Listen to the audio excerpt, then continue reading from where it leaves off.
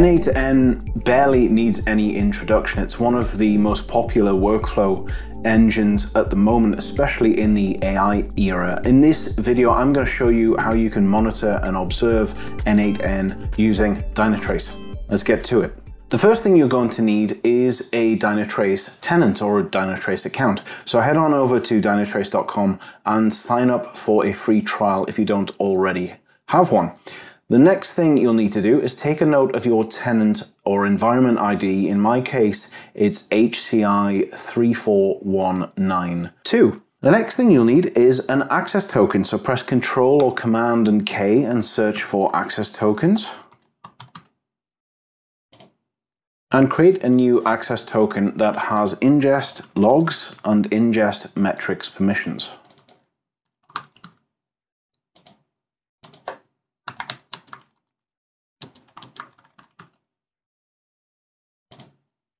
Make a note of your token because you're not going to be able to see it again after this.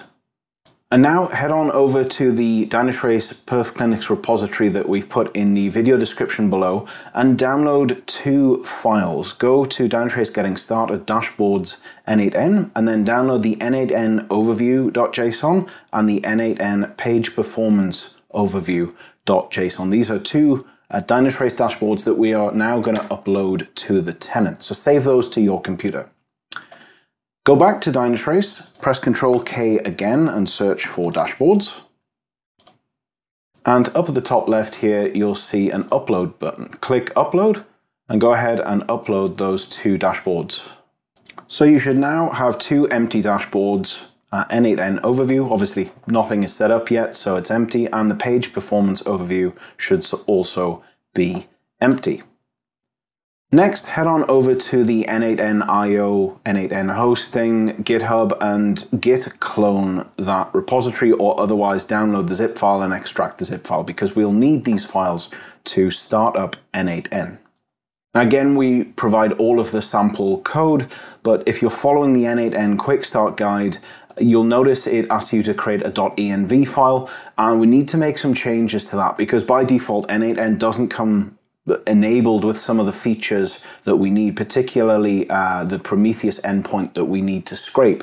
So again, have a look in the video description, but these are the changes we're going to make. Same as always, we're going to set a Postgres user and password and the database name and the non-root user and password, but this time we'll also enable the metrics endpoint. And we'll enable some of the additional metrics that will help us to get visibility into what n8n is doing. So let's set all of this to true. And then down the bottom here, we need to formulate our environment URL. So it's https:// and then replace abc12345 with your environment ID .live.dynatrace.com. and then create another environment variable called dt_API_token, and that's the token that you created in step one. So to recap, by now you should have a Dynatrace tenant, you should have created a token with ingest logs and ingest metrics, and you should have cloned two repositories, this one for all of your sample code and the n8n hosting. You should also have downloaded two Dynatrace dashboards and uploaded them to your tenant. So if you're at this point, we're ready to proceed. The next thing you'll need to do is define a OpenTelemetry collector config.yaml. Again, there is the sample in the Perf Clinics repository in the video description below, but basically this allows us to both scrape the Prometheus metrics from n8n and monitor the n8n log files. We use the cumulative to delta processor because Dynatrace supports delta metrics, not cumulative, and then we're going to export them to Dynatrace as you can see here. You can leave this file as it is because as you can tell, they're all environment variables which we'll populate in a moment. The next thing you need to do is take the default Docker compose that n8n give us and actually add a section to that, because what we need to do is add an OpenTelemetry collector to our stack. It's the OpenTelemetry collector that's going to look at those logs and those metrics that you've just seen and push them into Dynatrace. So add this section at the bottom here. Again, there is a template in the Dynatrace repository. And if you have all of that configured, we are ready to start up n8n. So change directory into the Docker Compose with Postgres. That's from the n8n repository, and simply do Docker Compose up. And if everything goes well, you should see some output that looks like this, but n8n is running on the default port of 5678. So head across to your browser and go to localhost :5678. And here we are, n8n has started. So let's just create a fake account, admin@example.com, Adam Gardner, some sort of password.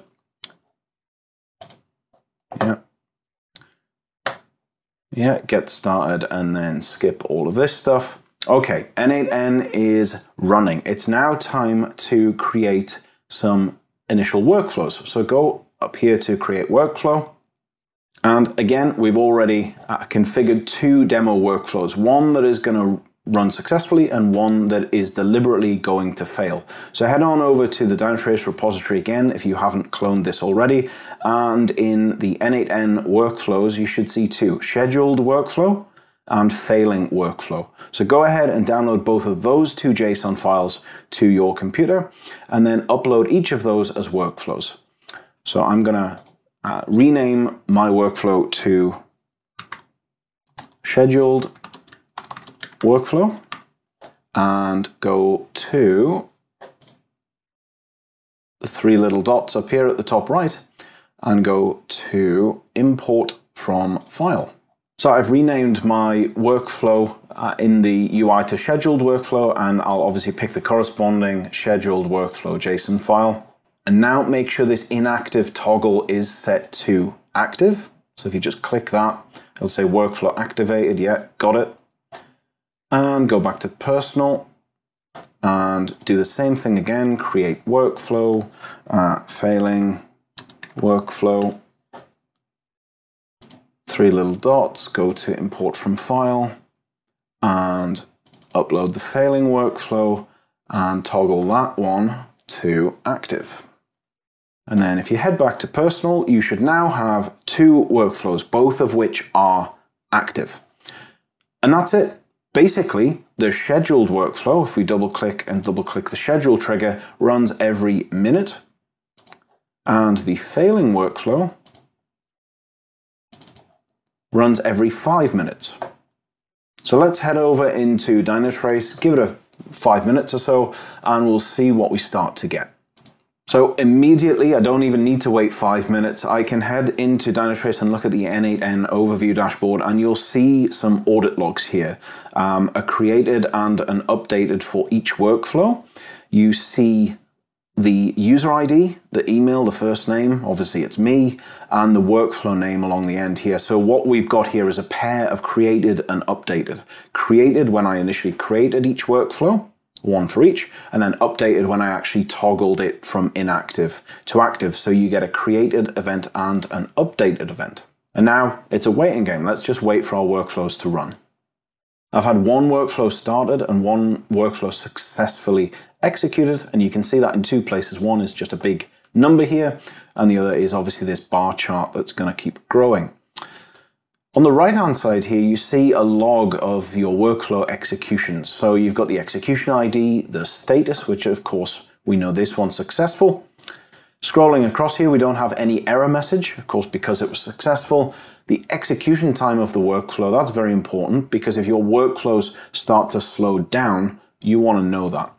So this one took 5 seconds, and we get this blue hyperlink looking thing, which actually is a hyperlink. So if we click this, while the dashboard refreshes, by the way, I've got this set to a refresh interval up here of 1 minute. You can pick whatever you like, even turn it off and then just use the manual refresh. Anyway, back to what I was saying for the workflow. If I click this, it will jump you straight into the execution log in n8n for that particular workflow. And similarly, now that I've got a failed workflow here, I can jump straight into the failing workflow to see what's going on in n8n with that workflow.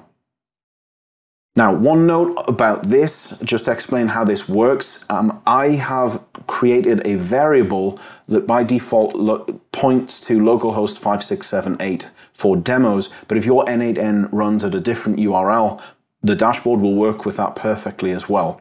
What you need to do though is go into the settings, a little cog up here, go to variables, and then change the n8n root URL.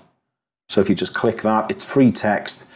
So just set your n8n URL to wherever, you know, the domain name that you hosted it at, and the dashboard will then work perfectly. The hyperlinks basically look at that variable and build the hyperlink based on this variable. So it's not hard-coded to localhost, but it will work by default for a demo. Just to quickly show you the page performance overview, whereas the n8n overview is an overview of your workloads, this page and this graph is an overview of the performance of n8n itself. And you can see we're pulling each of the statistics for every single REST endpoint, every single page in n8n. So you can really see how n8n itself is working. And there you go, that's how you can monitor and observe n8n using Dynatrace. All of the links, all of the files, everything you need is in the video description below. Enjoy. See you next time. Bye.